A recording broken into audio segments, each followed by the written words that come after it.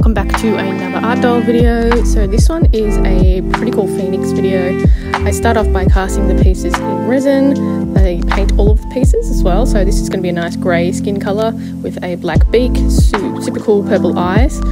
Just adding some little, like a wash over the top to create some texture, painting up the nails in black, and the skin or the scales for this one is going to be like a darker sort of grey as well with that black wash over the top of it.